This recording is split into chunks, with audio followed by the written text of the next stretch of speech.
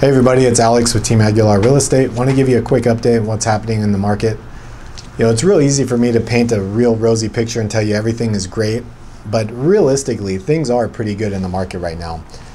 People keep asking me, when is this market going to recover? When are we going to see home values come back to where we once saw them a few years ago? And realistically, we have made a huge recovery. We are seeing home values close to where they were and where they should have been a few years ago before things got out of hand. The market continues to be driven by historically low interest rates, which is only allowing people to purchase more home for their money. And when you take that into consideration, the fact that San Diego continues to be a very expensive rental market, and you've got a lot of people that can afford to purchase something for not much more money than what they're currently paying in rent, you're seeing a lot of great opportunities out there. If you look at a couple of these charts I have, some of them, for example, the median sales price today is $440,000.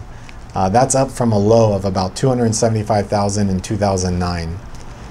If you look at inventory across the board, right now we're at about 2.6 months worth of inventory, and compare that to April of 2008 when we had as much as 12.4 months of inventory.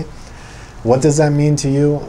Basically, if you take into consideration that we have 2.5 months worth of inventory and we had no other homes come on the market, we would run out of homes to sell in 2.5 months.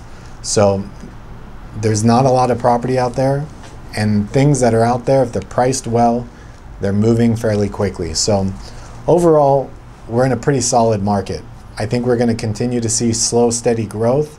We're not going to see home values shoot up into double-digit figures year over year, because when people are buying a home now, they're actually qualifying it for it. They're not using what we remember as stated income loans, also known as liar loans, when anybody could just put down whatever income they wanted.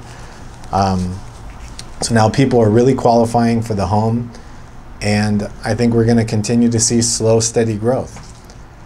Remember, if you have any questions about buying or selling real estate in San Diego, don't hesitate to give us a call.